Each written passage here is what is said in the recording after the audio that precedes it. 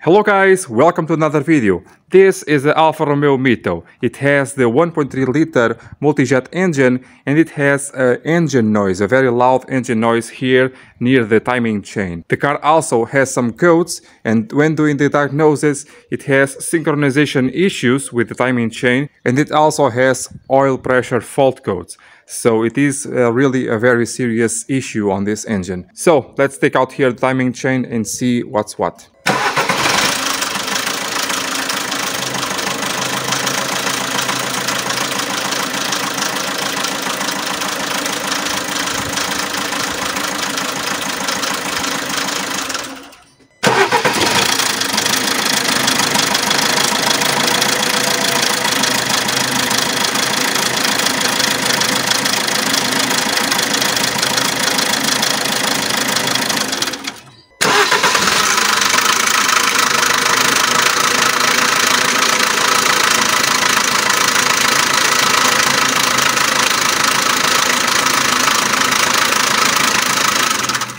As you may know by now, the timing of this car is chain driven, not belt driven, okay? And on early motors, on early engines of this car, this kind of thing was happening all of the time, because the injector for the chain, yes, this chain has an oil injector, came loose with time, and with that, the oil pressure was coming off of the bolt of the oil injector, okay? And in this way the chain is stretching too much in doing that noise. For this car maybe the same is happening. We have to see, we have to take it all apart to see what's happening with this timing. So this video will be a very thorough tutorial how to replace the timing chain and how to find the reason why the chain was suddenly making all this noise, because the customer stated that this issue appeared out of nothing.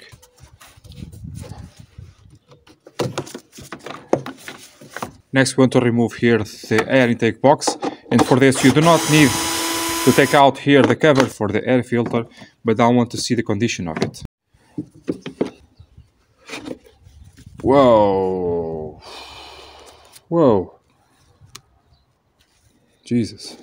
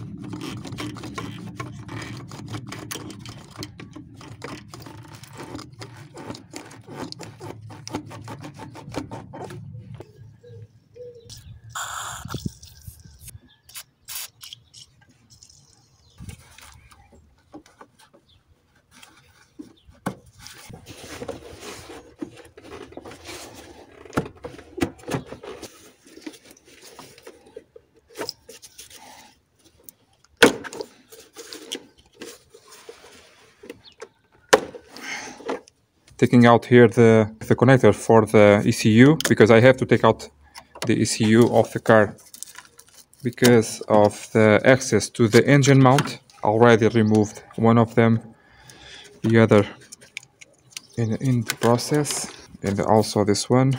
Taking out here this connector for the temperature sensor, I believe, of the exhaust. I know that you have to press on this, but sometimes doing that it breaks, so like this you can also do it. So as you can imagine, I don't want to leave here nothing that will get in the way of doing the job, including here the ECU. This job here is not for the common DIY, okay?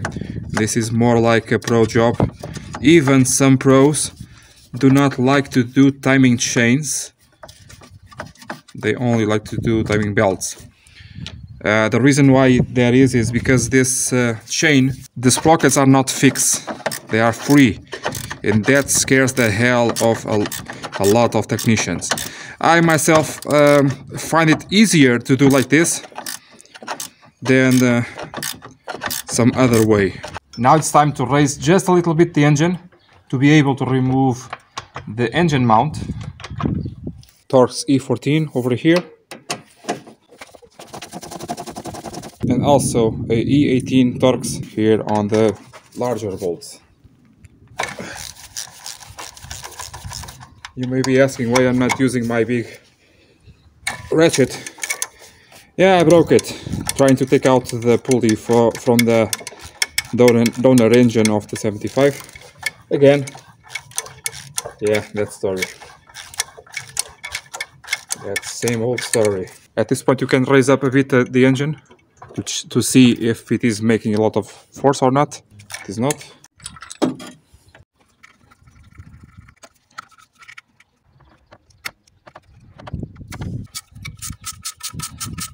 It's broken over there. This is the support for the engine cover. It's broken, and it's broken because the engine cover was not present, so sorry about that. So this bracket will shake too much because not having the cover also makes it unstable.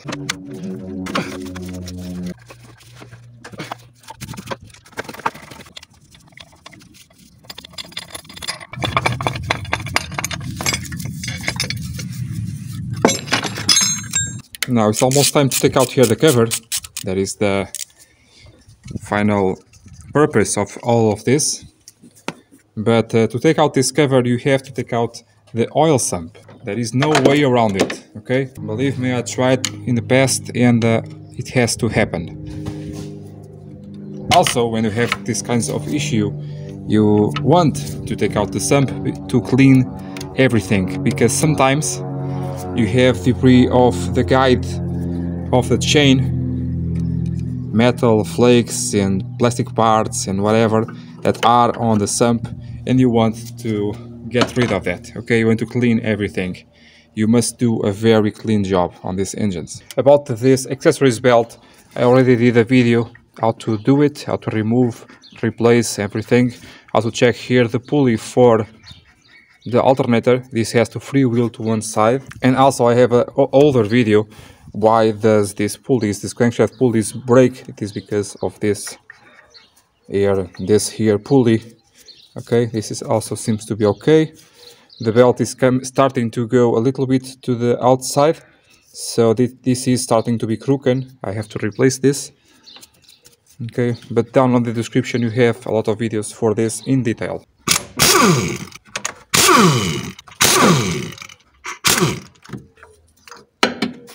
Now comes the scary part, which is to synchronize the engine. These engines are easy to do if you have all of the tools. Guess what? I do not have all of the tools, so it will be a little bit awkward. I did ask for the tools, they come tomorrow, and I will have them for the lock itself.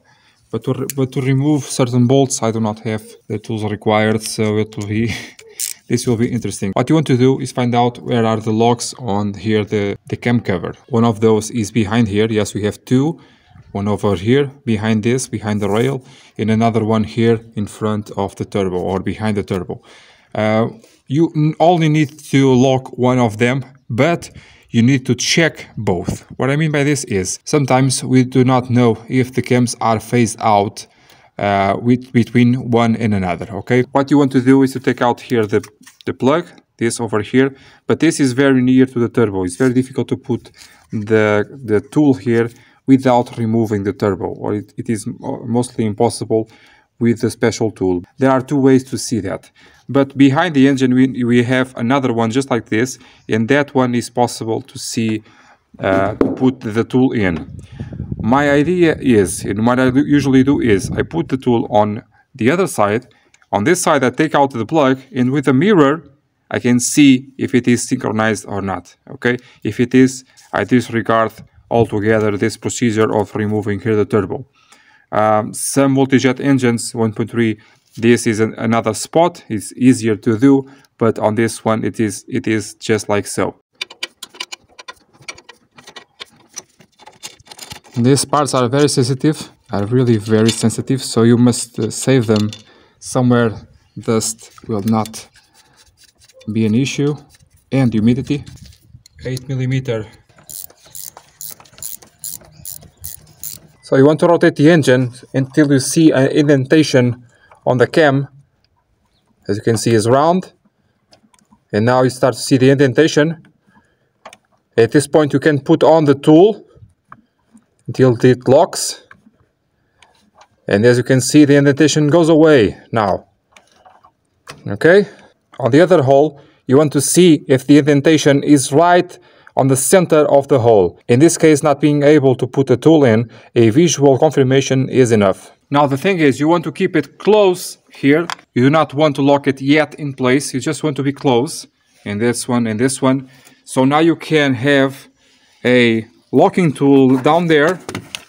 If it is a Fiat gearbox, it is up front where I have my drill bit right over there on the gearbox. If it is a GM or Opel gearbox, the lock will be underneath here, much more accessible. But on the Fiat gearbox, it's like this. And now I have my crankshaft locked, and the cams are not locked, but are very close. So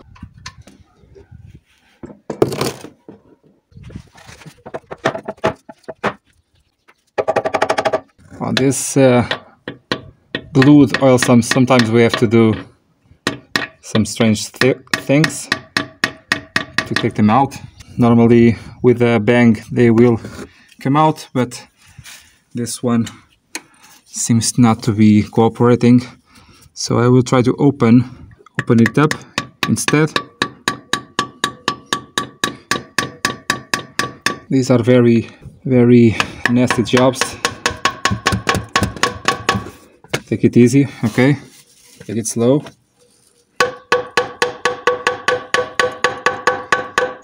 Much better.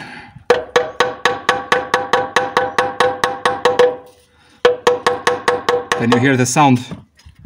It sounds good. Sounds like it's moving. Okay.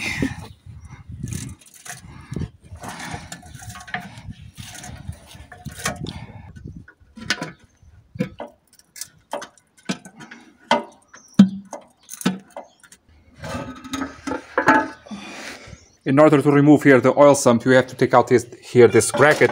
It's not that difficult. It's just 4 13mm head bolts over here, one here, there, and there, and 2 15s, one through here, another one through there behind. Okay, and then you take out all of the bolts for the oil sump and you remove it like I showed you earlier. And taking out the oil sump, you now have the first clue for what happened. This is a bit common on these engines. Once the chain starts to rattle, the chain will chew up here the guide. This is part of the guide. As you can see, before it breaks, it has a lot of scratch marks. A lot, right there on that area. Before it breaks, the chain had a lot of slap on it. So I have a lot more pieces on the inside of the oil sump. With this, the chain now will start to grind on the back cover of the guide, which is metal. So that's why sometimes this engine seizes up, because metal inside of the oil will create a sandpaper-like effect on the bearings and whatnot. But this one, we just caught it on time. I think it was only 1 or 2 days ago that the customer stated that the issue appeared, and that's why I asked the customer to stop the car immediately and take out the oil sump to see the damage. And here it is. As you can see here, the damage is really with the chain. As you can see, the oil is like paint almost. Black paint is very, very odd on the modern engine.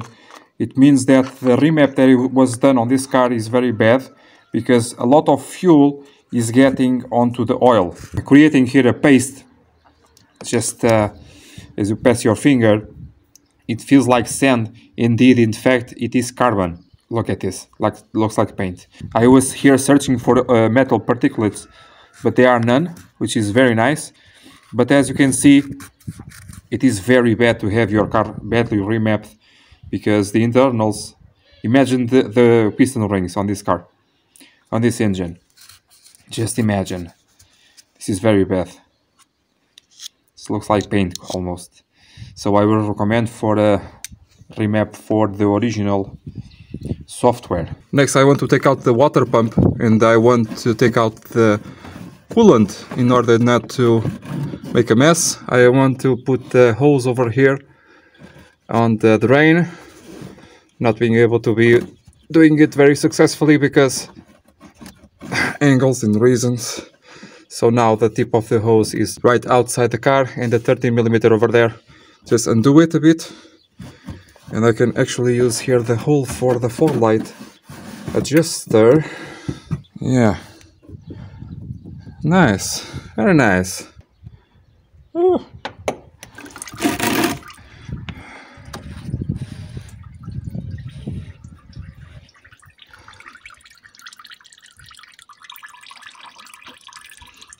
Now with the cap off you can or let it drain like it is, or take out a little bit more. But if you take too much you may make a mess. Much better now, but as you can see it's dripping on there. But okay, I think I can deal with that. To remove here the water pump, it's just 4 nuts, 10mm ones, self-locking. I think they are the only self-locking nuts on this entire engine, if I'm correct. I believe I am. So there is no way to have a mistake there. Yeah, this water pump is new and the antifreeze is also new. So I'll ask the customer what he wants to do.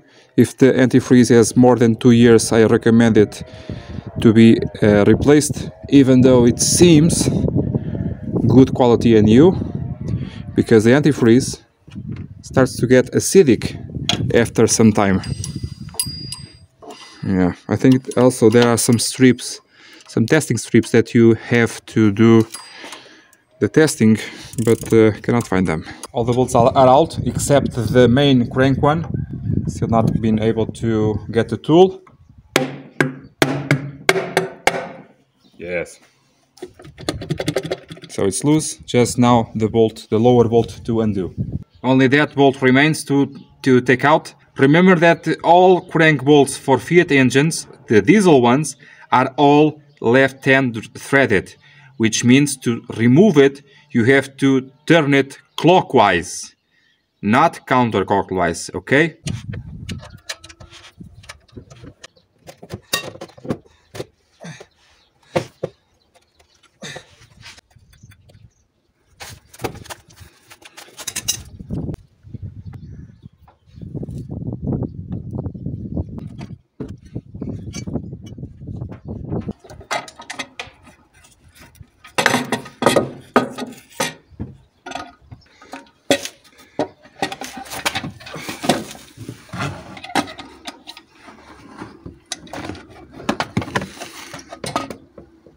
As you can see, the chain is stretched like crazy.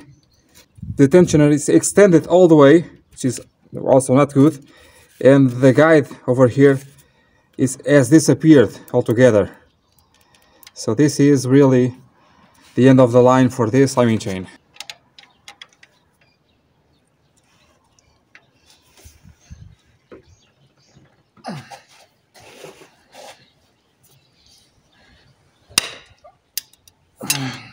One of the reasons why I like this engine so much is, as you have your camshafts locked with these 2 tools over here on the side of the head and down on the block itself, you can rotate whichever position you want your chain, and this, no matter the position, you always have a perfect timing.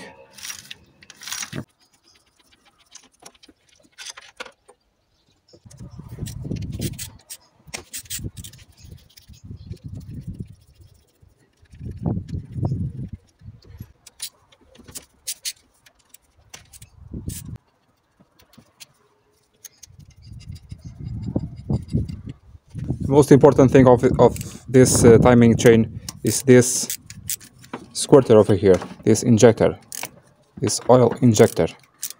It must be, you must replace it, and replace also these bolts. They are banjo bolts, so the oil can go through them, and you do not want to reuse them. As you can see, they have holes. Okay. Here on this flange, where you have the bolt that goes to the crankshaft, by the way, that bolt uses a O-ring, a very fine O-ring, and it comes with a new bolt. And this flange over here, you have to have 2 things in mind. The wear here on the oil pump, it is a bit steep. a bit, and also here the wear on the seal. You see, if you pass your finger, you can feel a bump. So this is best to be new also.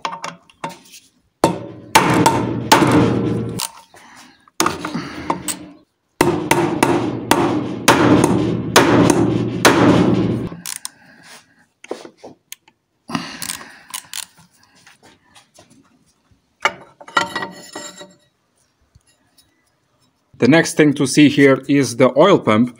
As you can imagine, this oil pump is moved here by this center flange. This center flange will be new also. And this oil pump is variable, which means that we have a variable geometry on the oil pump. Very, very cool to see this working. Which means as you are turning here the oil pump, you have a small chamber that is opening over here. And this opening creates a vacuum that sucks the oil through here, the cavity. As this opening is starting to close more and more and more, it creates a pressure, and that pressure will go to the engine. Through the solenoid, as you move this outer shell outwards, you now have a variable position of the chambers, creating more or less suction and pressure of the oil. As you can see, this also will move. For example, in this way, you will have zero oil pressure.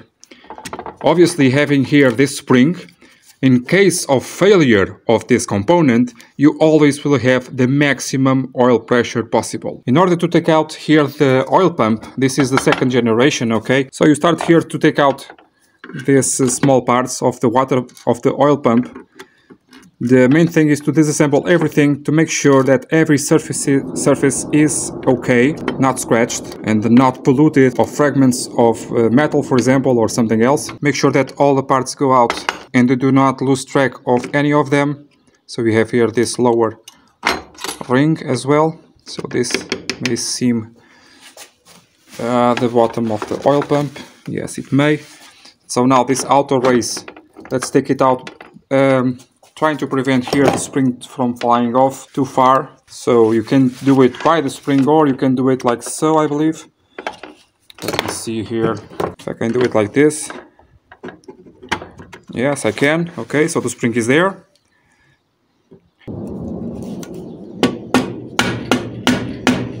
So what you want to see is the friction parts. This outer ring, for example, it is completely new. Although the effect of the chain has been scraping over here, this is common to happen when the chain starts to wobble. This did not affect in any way here the oil pump.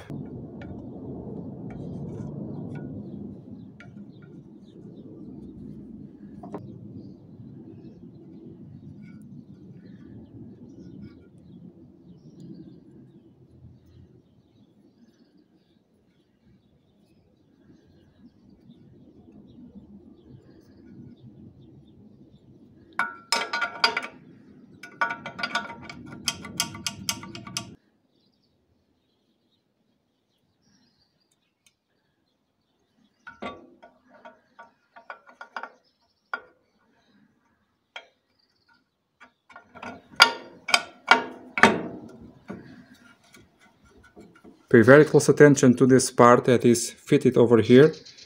Looks like a piece of a piston ring. It is to be expected to be like this.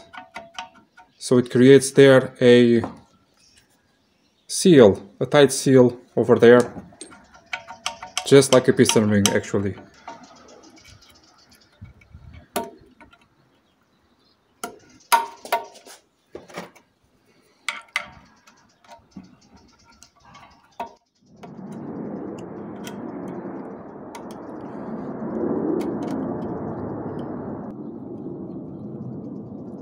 Now this next part here will be a little bit finicky, because this ring over here floats around. Also, obviously, you want to see the condition of it. No scratches, nothing broken. The top one, the same thing. Yeah, the idea is to align everything. Let's try it like this, okay? Align everything to be able to put the the fins in, those little fins, because they have to fit on the top ring and also on the bottom ring. Let's see how it goes, okay?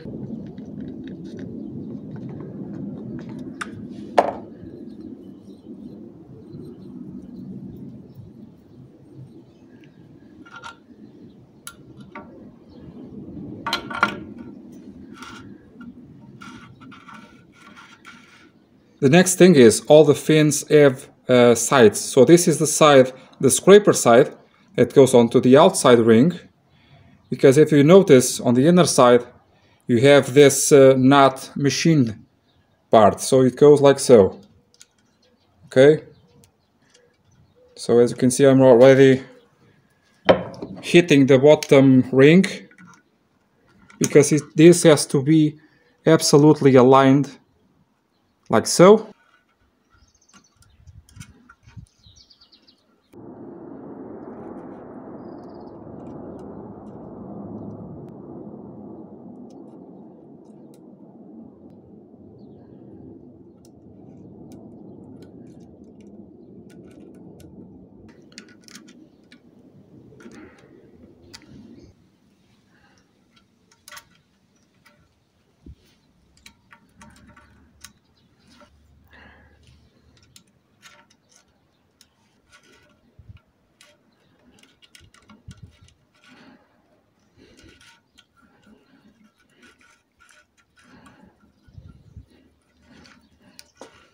So it turns out they will go into place if you mess around with them a bit. Now everything is as supposed to be done. Just apply a bit of oil over here, because now you have the plate that has also to be a bit oily. And it must not be scratchy at all. This oil pump is new, just like new. No problems whatsoever with this oil pump. Many of you guys may want to replace this because it is a variable geometry one, and that may scare the hell out of you. Don't be afraid, okay? I believe this is even better than the ones that are not variable geometry, because the construction is really very good. So now just put the plate in. Everything is in place.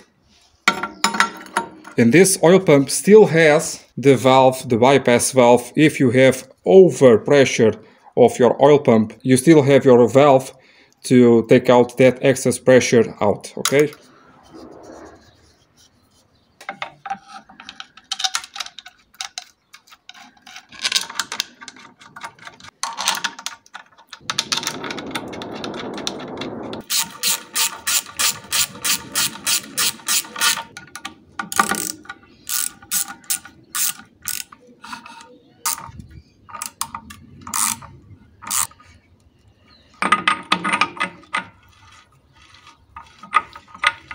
Test the pump every step of the way.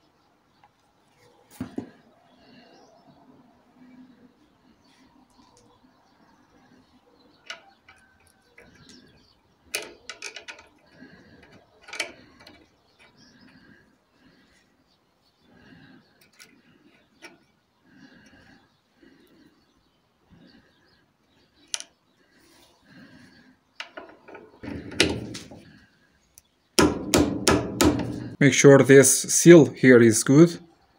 This one is, okay. You also have this seal on onto the solenoid. And we just want to apply a bit of engine oil to be easier to insert.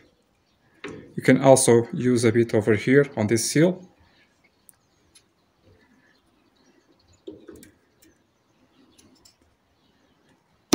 Oh yeah. For the crank seal over here, you have now this part that will serve you for two things. A tool and also another tool. So with this, we want to see if it is really the right size, because sometimes things happen, okay? And on this side, you can see that is in fact this size. The factory inserts this with a tool or with a punch that makes those marks over there. I want to find a tool that is better for that, and in fact it is on my hand. This one. Just like so, and punch it.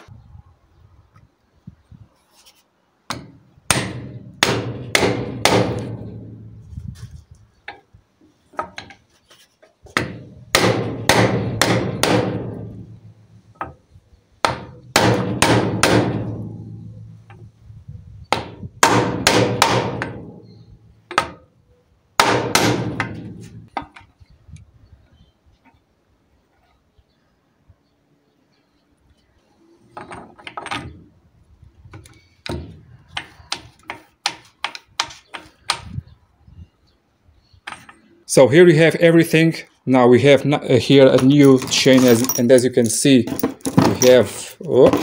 we have no slack whatsoever on the chain, so that is a plus. Okay, we have new injector and bolts coming in, not here yet. Okay, and as you can see, this bolt here was scratching on the chain, and the injector itself is also right there. The chain also touch here the point. This is not too bad. I already see them completely worn away. So it is very important to use a new injector just to be safe. But mainly here, the bolts have to be new, and you have to use a special type of Loctite. I usually use the blue one. Okay, it's good enough for this application. Also, the lower bolt has to come in, because this small O-ring is only sold with the bolt. And also the bolt is important to be new because of the stretching, of the tightening, okay? So as you can see, this O-ring is completely gone. And so that got me thinking. We have a good oil pump. We have a acceptable injector in terms of oil leaks, oil pressure leak, okay? I cannot imagine so many pressure being lost on this injector, being tight the way it was, obviously, to be appearing a warning light on the dashboard. So my thought is, as you could saw, this chain was stretched all the way like this, and the tensioner was extended all the way. The oil pressure comes in through here and pushes out this piston, okay? My idea is this piston is out so far that the oil pressure comes out through the sides of the piston. That is my idea. I actually never saw a chain like this so stretched. It was incredible, the amount of stretch of this chain. In fact, the reason why these guides break is because of the stretching of the chain. In the stretching of the chain, I believe it is because of the carbon on the oil. And the carbon of the oil is because of the bad remap that the car has.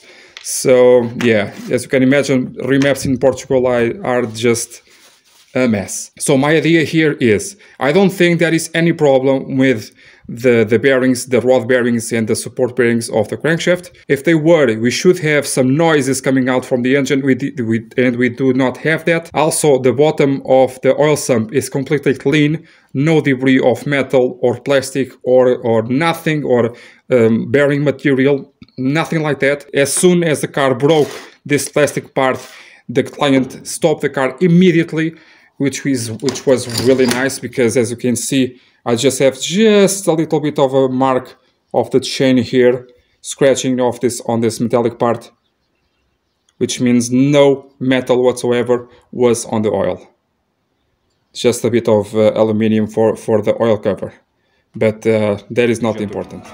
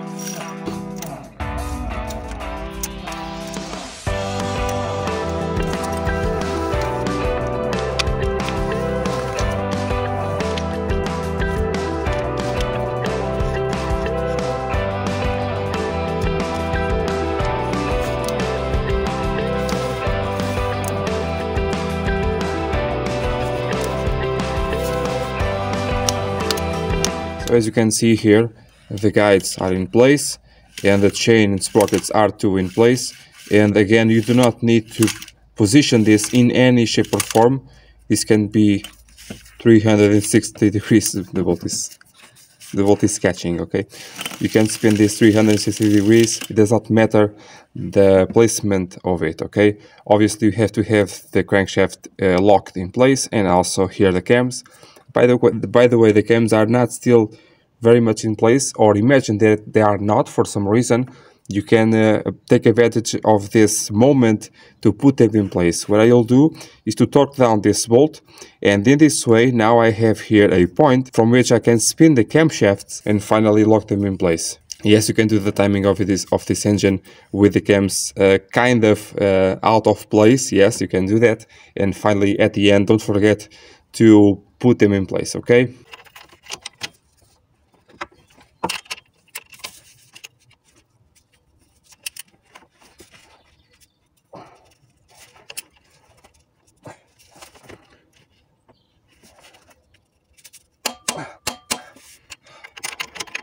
Do not use these locking tools to hold on to the camshafts to do the tightening, because you will break a camshaft.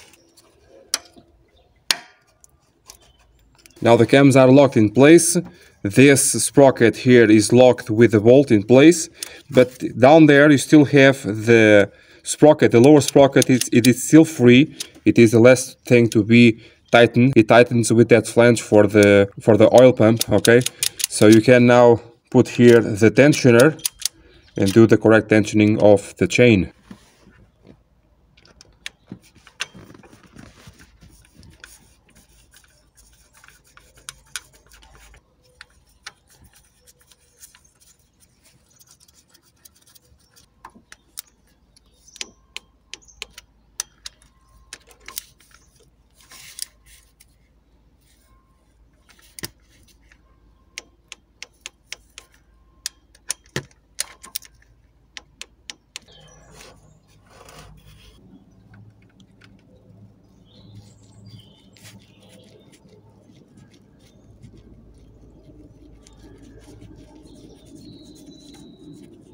Okay, now all this time you have to be sure that this lowest sprocket is located all the way against the crankshaft, okay? Not to be out of place. This lower sprocket is still free, okay? It is not yet tightened because it is that outer flange that will go do the tightening. So do not take out yet the locks for the engine. The next step here is to put the cover. The cover is actually the oil pump, okay? And for that I also use here the gasket. For this application, Alfa Romeo says not to put any RTV except on the points that meet here the upper head, the lower head with the upper head over here, and the lower sump with the block. So you have here, if you pay close attention, marked on the gasket some areas that have these stripes over here, there, over there, and down here. One there and one there. Okay, only 6. And only to the side that meets the engine, okay? To the cover side, you do not want to put any RTV. And on this side, just a drip, just a very small nudge of glue. I'll show you in a minute.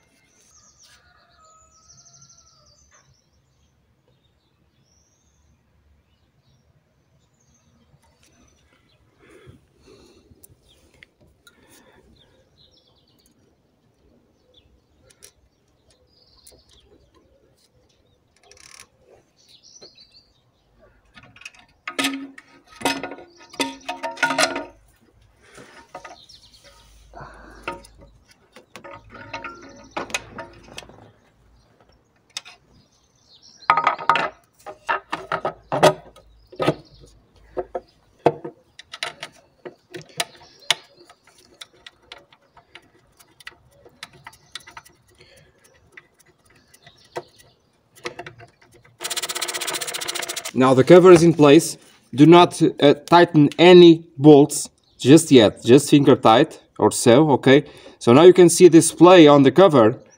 You can see that the crankshaft over here does not align all the time with the cover, okay, because the cover moves. And you have to take advantage of this, let's call it adjustment, to center the cover with the flange.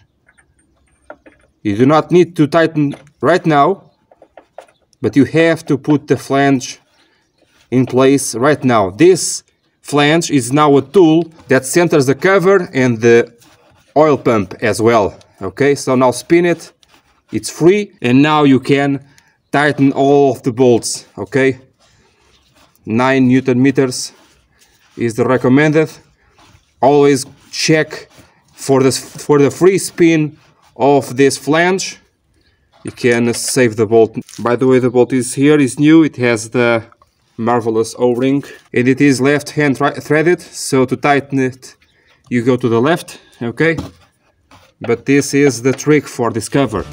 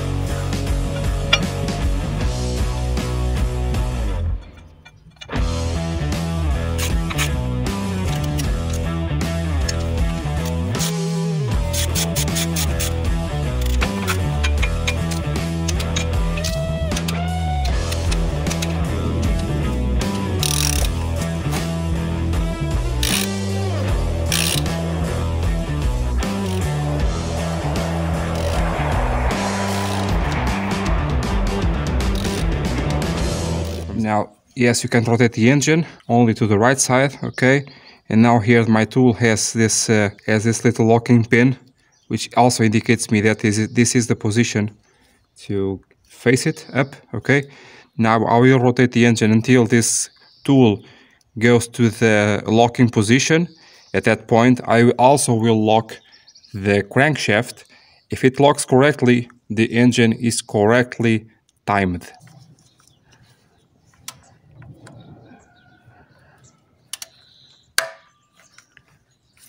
Do not forget to plug up this connector and the holder for the wiring above. Okay, now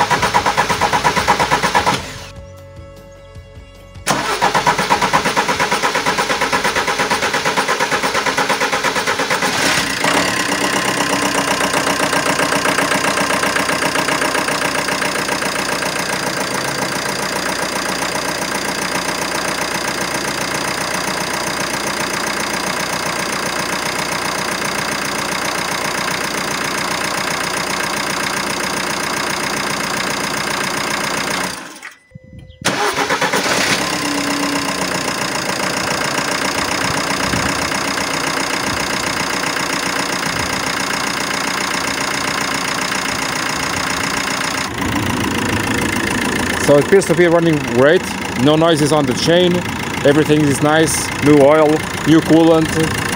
Appears to have here a noise that may seem to be a leaky injector, but this car has 4 new injectors or recent, so I do not know. I have to see with the customer.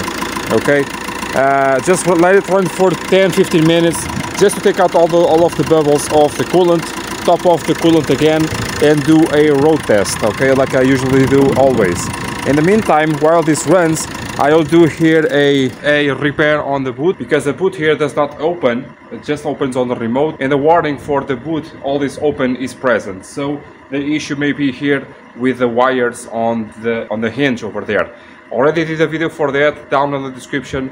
The video will be there, okay? It is for the Spider 939, but it is exactly the same procedure. I really hope you enjoyed this video. I hope you can consider subscribe and hit like on that like button down there, okay? Also down on the description, there are a lot of things that will be useful for you related to timing chains, timing belts, lack of power, brakes, crank no start, a lot of stuff regarding everything automotive.